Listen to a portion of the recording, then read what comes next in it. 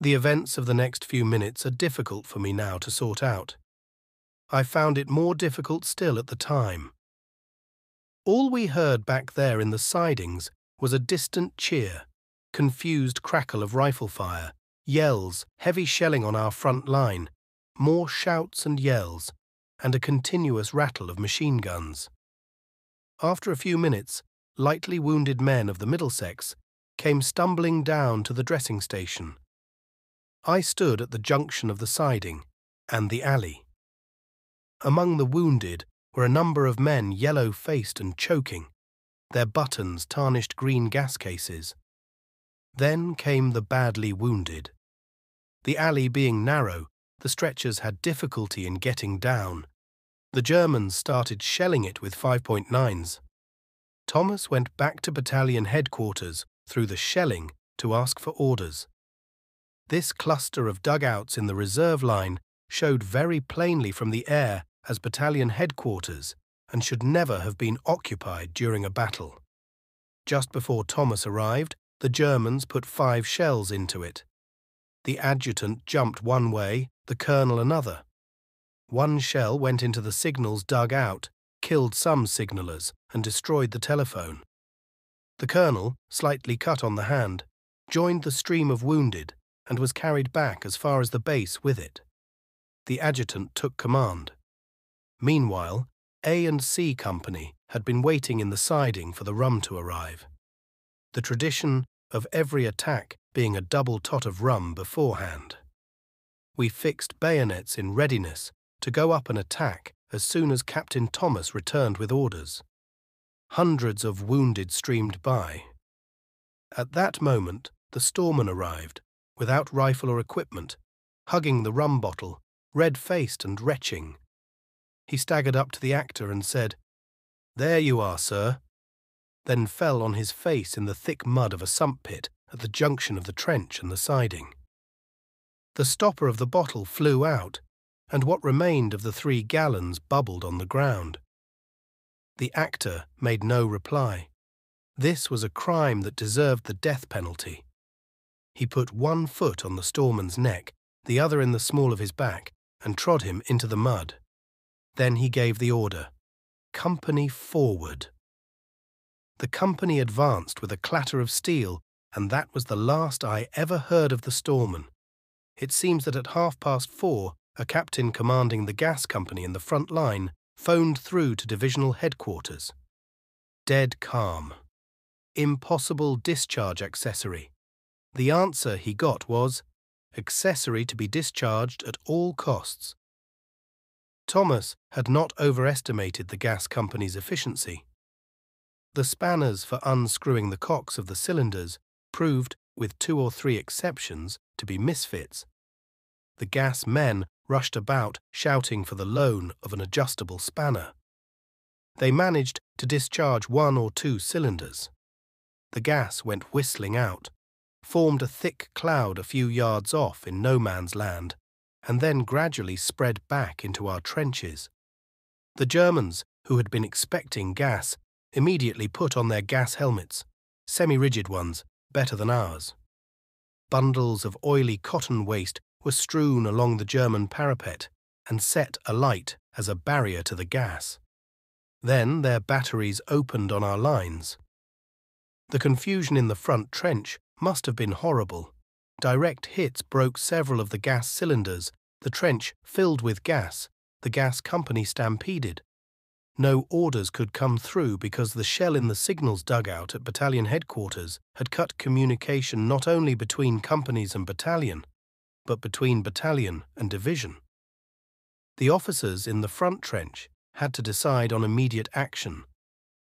So 2 companies of the Middlesex, instead of waiting for the intense bombardment which would follow the advertised 40 minutes of gas, charged at once and got as far as the German wire, which our artillery had not yet cut.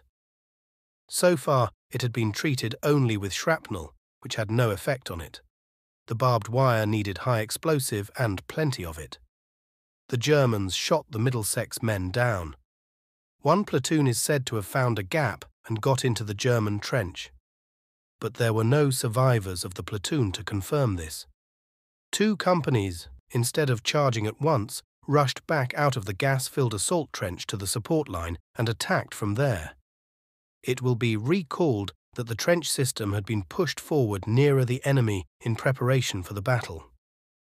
These companies were therefore attacking from the old front line, but the barbed wire entanglements protecting it had not been removed, so that the Highlanders got caught and machine-gunned between their own assault and support lines. The other 2 companies were equally unsuccessful. The survivors of the 2 leading Middlesex companies now lay in shell craters close to the German wire, sniping and making the Germans keep their heads down. They had bombs to throw, but these were nearly all of a new type issued for the battle. The fuses were lighted on the matchbox principle, and the rain had made them useless. The other 2 companies of the Middlesex soon followed in support. Machine gun fire stopped them halfway.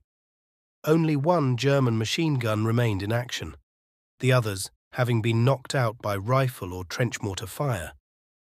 The company commander was known as the Boy.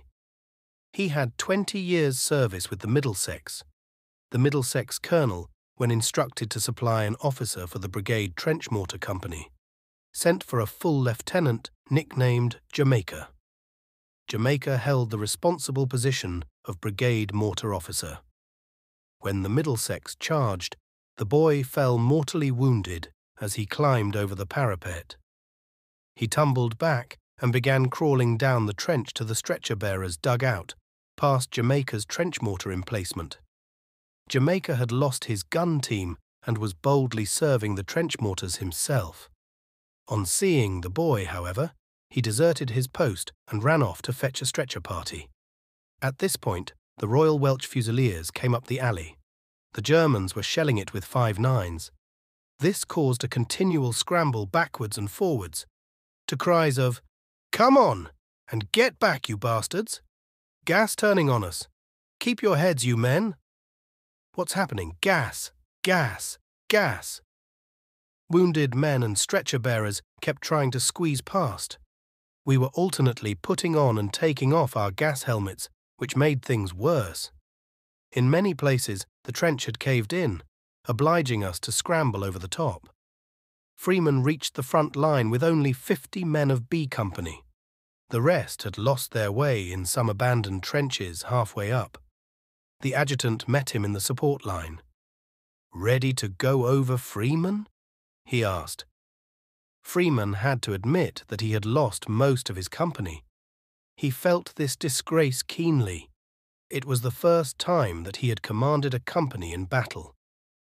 Deciding to go over with his 50 men in support of the Middlesex, he blew his whistle and the company charged. They were stopped by machine gun fire before they had got through our own entanglements. Freeman himself died, oddly enough, of heart failure, as he stood on the parapet. A few minutes later, Captain Sampson, with C Company and the remainder of B Company, reached our front line. Finding the gas cylinders still whistling and the trench full of dying men, he decided to go over too. He could not have it said that the Royal Welch had let down the Middlesex. A strong, comradely feeling bound the Middlesex and the Royal Welch, intensified by the accident that the other 3 battalions in the brigade were Scottish, and that our Scottish brigadier was, unjustly no doubt, accused of favouring them. One of the C officers told me later what happened. It had been agreed to advance by platoon rushes with supporting fire. When his platoon had gone about 20 yards, he signalled them to lie down and open covering fire. The din was tremendous. He saw the platoon on his left flopping down too, so he whistled the advance again. Nobody seemed to hear. He jumped up from his shell hole, waved and signalled forward. Nobody stirred. He shouted, "You bloody cowards, are you leaving me to go on alone?" His platoon sergeant, groaning with a broken shoulder, gasped, "Not cowards, sir. Willing enough. But they're all dead." The Pope's nose machine gun, traversing, had caught them as they rose to the whistle. I found myself with the actor in a narrow communication trench between the front and support lines. This trench had not been built wide enough for a stretcher to pass the bends. We came on, the boy lying on his stretcher, wounded in the lungs and stomach. Jamaica was standing over him in tears, blubbering, poor old boy, he's going to die. I'm sure he is. He's the only one who treated me decently." The actor, finding that we could not get by, said to Jamaica, "Take that poor sod out of the way, will you? I've got to get my company up." We went up to the corpse-strewn front line. The captain of the gas company, who was keeping his head and wore a special oxygen respirator, had by now turned off the gas cocks. Sprayers had cleared out most of the gas, but we were still warned to wear our masks. We climbed up and crouched on the fire step, where the gas was not so thick gas, being heavy stuff kept low. Then Thomas brought up the remainder of A and D Company, and we waited for the whistle to follow the other two companies over. Fortunately, at this moment, the adjutant appeared. He was now left in command of the battalion and told Thomas that he didn't care a damn about orders. He was going to cut his losses and not send A and D over to their deaths until he got definite orders from brigade. He had sent a runner back, and we must wait. Meanwhile, the intense bombardment that was to follow the 40 minutes discharge of gas began. It concentrated on the German front trench and wire. A good many shells fell short, and we had further casualties from them. In no man's land, the survivors of the Middlesex and of our B and C companies suffered heavily. My mouth was dry, my eyes out of focus, and my legs quaking under me. I found a water bottle full of rum and drank about half a pint. It quieted me, and my head remained clear. Sampson lay groaning about 20 yards beyond the front trench. Several attempts were made to rescue him. He had been very badly hit. 3 men got killed in these attempts, 2 officers and 2 men wounded. In the end, his own orderly managed to crawl out to him. Sampson waved him back, saying that he was riddled through and not worth rescuing. He sent his apologies to the company for making such a noise. We waited a couple of hours for the order to charge. The men were silent and depressed. Only Sergeant Townsend was making feeble, bitter jokes about the good old British Army muddling through, and how he thanked God we still had a navy. I shared the rest of my rum with him, and he cheered up a little. Finally, a runner arrived with a message that the attack had been postponed. My memory of that day is hazy. We spent it getting the wounded down to the dressing station, spraying the trenches and dugouts to get rid of the gas, and clearing away the earth where trenches were blocked. The trenches stank with a gas blood latrine smell.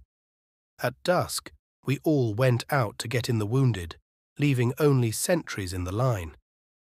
The first dead body I came upon was Sampson's, hit in 17 places. I found that he had forced his knuckles into his mouth to stop himself crying out and attracting any more men to their death. Major Swanson, the second in command of the Middlesex, came crawling in from the German wire. He seemed to be wounded in lungs, stomach, and one leg. A Middlesex second lieutenant came back unhurt. Together we bandaged Swainson and got him into the trench and on a stretcher. He begged me to loosen his belt. I cut it with a Bowie knife I had bought for use during the battle. I do not remember hearing a shot fired that night, though we kept on until it was nearly dawn and we could see plainly. Then they fired a few warning shots, and we gave it up. By this time, we had recovered all the wounded, and most of the Royal Welch dead. I was surprised at some of the attitudes in which the dead stiffened. We had spent the day after the attack carrying the dead down for burial and cleaning the trench up as best we could. That night, the Middlesex held the line, while the Royal Welch carried all the unbroken gas cylinders along to a position on the left flank of the brigade, where they were to be used on the following night. This was worse than carrying the dead. The cylinders were cast iron, heavy. The men cursed and sulked. Only the officers knew of the proposed attack. The men must not be told until just beforehand. I felt like screaming. Rain was still pouring down, harder than ever. We knew definitely this time that ours would be only a diversion to help troops on our right make the real attack. The scheme was the same as before. At 4 p.m., gas would be discharged for 40 minutes, and after a quarter of an hour's bombardment, we should attack. I broke the news to the men about an hour before. They took it well. The relations of officers and men, and of senior and junior officers, had been very different in the excitement of battle. There had been no insubordination, but a greater freedom of speech, as though we were all drunk together. At 4 p.m. then, the gas went off again with a strong wind. The gas men had brought enough spanners this time. The Germans stayed absolutely silent. Flares went up from the reserve lines, and it looked as though all the men in the front trench were dead. The brigadier decided not to take too much for granted. After the bombardment, he sent out an officer and 25 men as a feeling patrol. The patrol reached the German wire. There came a burst of machine gun and rifle fire, and only 2 wounded men regained the trench. We waited on the fire step with fixed bayonets for the order to go over. My mind was a blank. We were told to hold ourselves in readiness to go over at dawn. No order came at dawn, and no more attacks were promised us after this. From the morning of September 24th to the night of October 3rd, I had in all 8 hours of sleep. I kept myself awake and alive by drinking about a bottle of whiskey a day. I had never drunk it before, and have seldom drunk it since. It certainly helped me then. We had no blankets, greatcoats, or waterproof sheets, nor any time or material to build new shelters. The rain poured down. Every night we went out to fetch in the dead of the other battalions. The Germans continued indulgent, and we had few casualties. After the first day or two, the corpses swelled and stank. I vomited more than once while superintending the carrying. Those we could not get in from the German wire continued to swell until the wall of the stomach collapsed, either naturally or when punctured by a bullet. A disgusting smell would float across. The colour of the dead faces changed from white to yellow-grey, to red, to purple, to green, to black, to slimy. On the morning of the 27th, a cry arose from no man's land. A wounded soldier of the Middlesex had recovered consciousness after 2 days. He lay close to the German wire. Our men heard it and looked at each other. We had a tender-hearted lance corporal named Baxter. As soon as he heard the wounded Middlesex man, he ran along the trench, calling for a volunteer to help fetch him in. Of course, no one would go. It was death to put one's head over the parapet. When he came running to ask me, I excused myself as being the only officer in the company. I would come out with him at dusk. So he went alone. He jumped quickly over the parapet, then strolled across no man's land, waving a handkerchief. The Germans fired to frighten him, but since he persisted, they let him come up close. Baxter continued towards them, and when he got to the Middlesex man, stopped and pointed to show the Germans what he was at. Then he dressed the man's wounds, gave him a drink of rum and some biscuit that he had with him, and promised to be back again at nightfall. He did come back with a stretcher party, and the man eventually recovered. I recommended Baxter for the Victoria Cross, being the only officer who had witnessed the action, but the authorities thought it worth no more than a Distinguished Conduct Medal.